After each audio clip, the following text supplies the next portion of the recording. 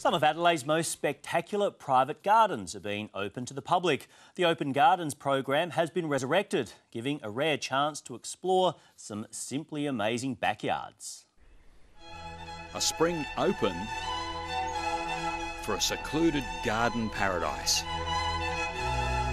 He's created this wonderful oasis. The gates to this privately owned garden, filled with striking succulents and softer natives, are now open to the public as part of a new program by Open Gardens SA.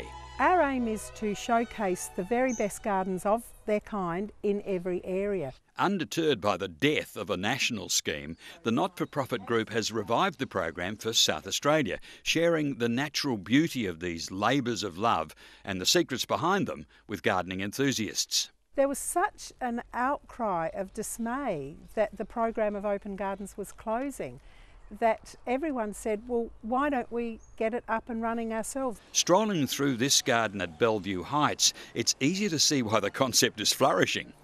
There's a really peaceful feel in here, do you think? It's wonderful.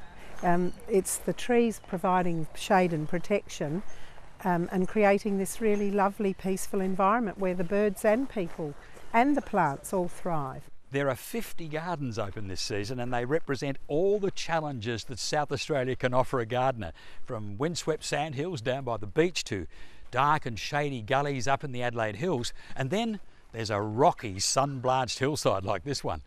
It has taken a decade of wielding a crowbar and a good eye to transform this landscape into what we see today. Intricate sculptures add to the ambience.